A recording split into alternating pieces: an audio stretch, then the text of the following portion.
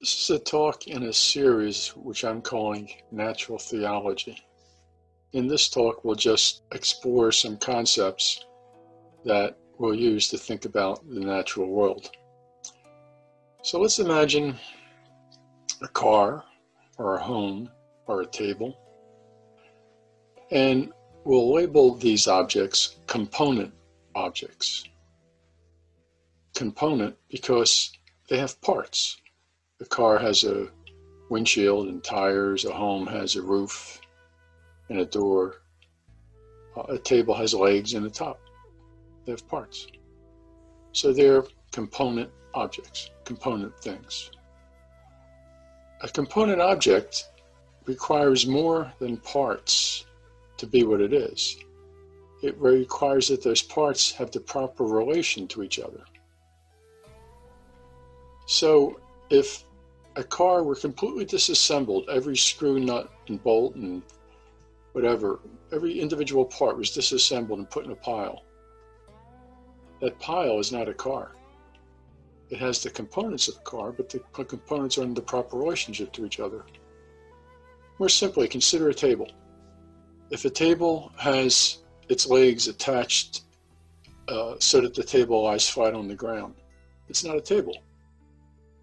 If the legs are detached and one goes north and one goes south and east and west, and it's not a table anymore. The parts exist, but the table does not exist. For a table to exist, the top and the legs have to exist, and the legs have to have the proper relation to the table, top, and to each other. Same thing with a home. Now, component objects have what could be called relative existence, just because that their components need to be in the proper relation relative to each other, that the relation of the components is important as well as the components themselves.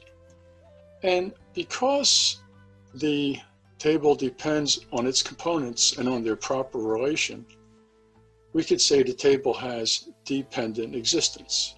Its existence depends on something. So we have component object. Something has parts.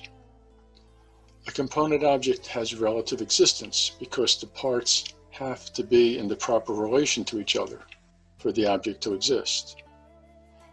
And because we have an existence that depends on a relation as well as parts, we have a dependent existence. Okay. Another concept that can apply to these three that we just mentioned, the component object, the relative existence, and the dependent existence. Another concept is act. And that's act in a broad sense. So in other words, here is my fist, right over there. And if I open my hand, the palm and the fingers are there, but the fist is not. The fist has to have the proper relation. The fingers and the thumb have to have the proper relation to each other for a fist to exist. So think of me holding my hand like that. That's an act. I am performing an act. I would be holding my hand maybe that way for 5 minutes, 10 minutes. So the act of holding my hand in the shape of a fist creates the fist. And so we could think of the act of the components staying in proper relation as the component moves through time.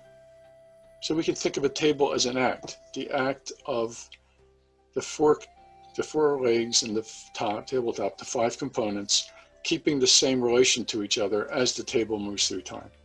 We can consider that an act, an action. Now, the idea of component object, if you think of that, it's easy to think, well, maybe, are there any objects which don't have components, don't have parts? Water doesn't seem to have parts, it just seems to be water. But we're told that water is actually 2 parts hydrogen and 1 part oxygen. And those molecules have to remain in the right relation to each other, as I understand it from my college chemistry. If I remember correctly, the 2 hydrogen atoms come off the oxygen atom at a 105-degree angle.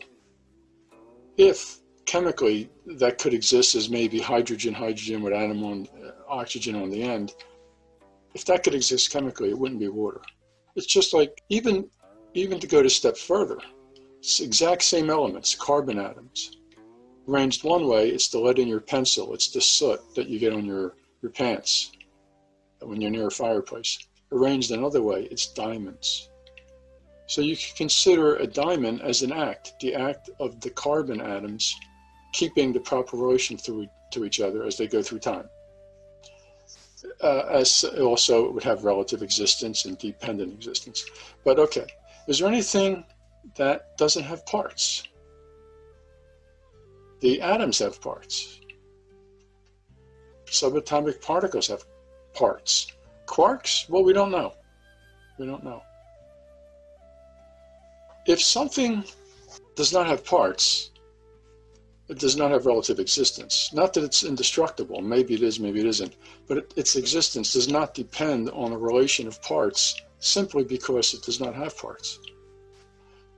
And in that sense, it would not have dependent existence. It would not depend on the parts and its relation and the relation of the parts. It would just be something pure and simple, and it exists. So if we think of something, is there something pure and simple that doesn't have relative existence, that doesn't have dependent existence, what would be the opposite of relative? Absolute existence, I suppose. Absolute existence is the opposite of relative existence. And the opposite of dependent existence would be independent existence. Opposite of act, static, unchanging. Now, another question is, do we ever reach bottom? Like we just mentioned, we can start with the table, go to wood, and then we went through atoms and subatomic particles and quarks. Is there ever an ultimate ground of existence? Well, what we're doing here is laying the basis for discussing natural theology by presenting some concepts that apply to the natural world in a philosophical way. But these are just, there's no scripture, there's no religion involved. This is just pure philosophy. And it's a way of thinking about the natural world, which I don't think is invalid, except how do we know that an ultimate ground of existence exists? I mean, at one time, we felt that the earth had to be resting on something, right? We stand on the earth itself must be resting on something. And the fact that it's just floating in space without a support, well, it took us a while to realize that. Is it possible that all of existence in some sense floats in space? There's no ultimate ground of existence. You just keep going, and I don't know. Good question. But anyway, we've outlined some concepts. Component object and an object that doesn't have components. It's just pure and simple, one thing. Relative existence, absolute existence, dependent existence and independent existence. Act and maybe something static, I don't know. And then we've talked about the ultimate ground of existence. So, thank you.